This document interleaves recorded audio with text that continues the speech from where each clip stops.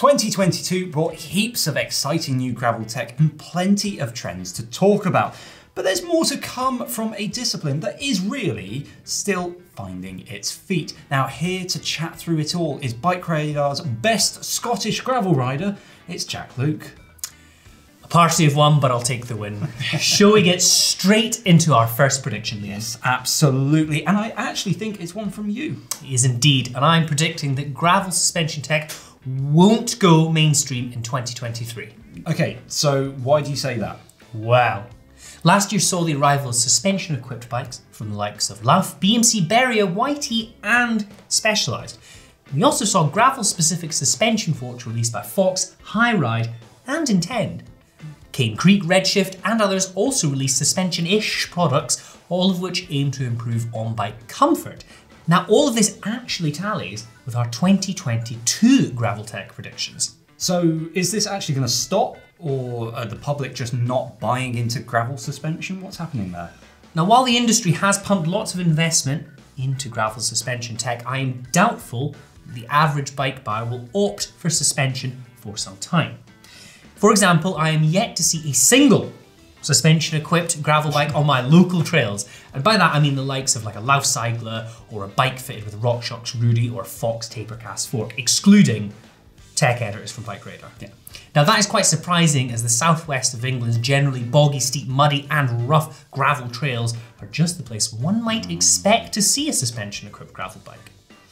Now while comments rarely reflect the majority view, the discussion, the discourse on any article or social post we publish about gravel bike suspension is pretty mixed. Yes, I would say that's quite accurate. I'm definitely not dismissing gravel bike suspension as a concept, and you only need to look at mountain bikes to realise that adding suspension to an off-road bike is a logical next step. But the previously predicted takeover of squashy bits is some way off. One to keep a close eye on this year then. Have you bought a gravel bike with suspension, or are they just not for you? Let us know your thoughts in the comments. Moving on, and Ben Delaney has our next one. Yes, those who have been on the BikeRadar YouTube channel for some time might remember Ben, BikeRadar's former US editor-in-chief, now gravel cowboy, striking it out solo in beautiful Colorado. Now Ben says that gravel events and bikes will continue to embrace what he is calling the mullet approach. What in the gravel is that? He's basically saying it will continue to be business in the front and party in the back. Now in terms of events, it's fair to say that gravel attracts a wide spectrum of abilities, from people like me to actual athletes, and it's one of the things that we love so much about the discipline.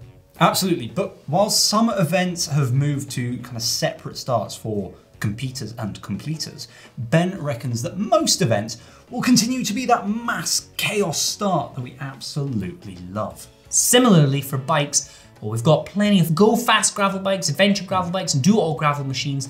Ben thinks that the gravel bikes that are fun for everyday riding but still work for racing will prove most popular. Absolutely. Now, moving on now, we come to Ash Quinlan, who believes that 2023 will see a big gravel tyre development race. It's certainly no secret that a good set of tyres can boost your performance and enjoyment on a ride. Liam, as a cyclocross racer that loves to obsess over tyres, what do you make of this? Oh, well, I could discuss tread patterns, casing, thread counts, and the joy of gluing tubulars until the cows come home. I won't, don't worry, but this doesn't come as a surprise to me. I mean, look at the mountain bike world. Racers and recreational riders are incredibly fussy about tread pattern, width, compounds and casings.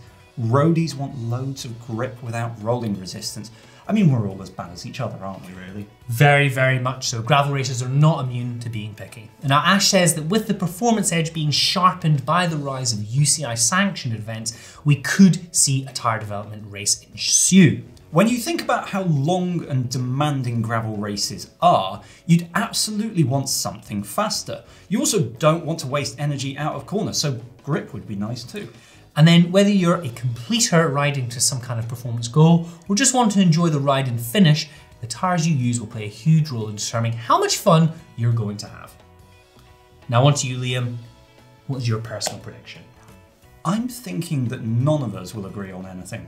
That's pretty much it. So gravel pros will naturally want to be as efficient as possible. However, their inability to reach a gentleman's agreement to not use aero bars in mass start events resulted in unbound race organisers banning them.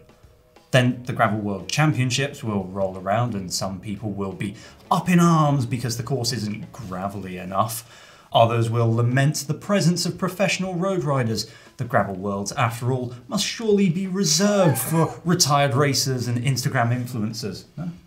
Yes. Matthew van der Poel will then turn up on his road bike again, prompting outrage from everyone who has purchased or is sponsored to use a bike with any form of suspension. As a result, I foresee another year of needless, baseless and frankly quite annoying arguments within the gravel racing and events world. And if you don't agree with Liam, you're just proving his point. Yes, get in the comments and prove my point for me. Now, next up, Warren Rossiter believes that brands will invest more time designing proper gravel kit. Some of this we love, and some of this will not so much. Starting with the good stuff, we'll hopefully see the end of super stiff cross-country shoes adapted as gravel bike shoes, which basically means making them either sand or camo coloured. Warren says that shoes with more flex in the sole are better for gravel, better when you're landing a drop, better for damping vibrations, and better for the inevitable hike-a-bike sections on any adventurous gravel ride. Clothing, he says, will continue to be designed with smarter gravel designs features. Again, not just road lycra in muted colours or mountain bike kit in the same. Some smaller brands such as 7Mesh, MAP, Isidore and Q36.5 are already pushing some more considered designs, as are some of the bigger brands like Castelli and Sportful and Endura. What we're not so keen on are gravel specific sunnies. What a time to be alive. No. George Scott, meanwhile, big dog editor-in-chief, foresees the divergence of gravel into sub-disciplines continuing. There will still be grey areas, all bikes exist on a spectrum after all, but clearer groupings will emerge from muddy waters, from aero go-fast gravel bikes at one end to suspension-equipped, big-tired bike-packing bikes at the other. Now, okay, the latter is definitely just a drop bar hardtail though, we can all agree on that. Yes, and with that, George thinks that we'll see more brands launch a second gravel bike to provide an alternative option to its original take on the genre. So, if you're buying a gravel bike, you need to choose your fighter wisely based on an honest, and I mean honest, appraisal of where you're riding and what you want it for. Now, if you want to see just how different two gravel bikes can be, we made an excellent video on just that subject. Don't forget to like this video, subscribe to the channel, and we will see you in the next one. Hey! Flip the table.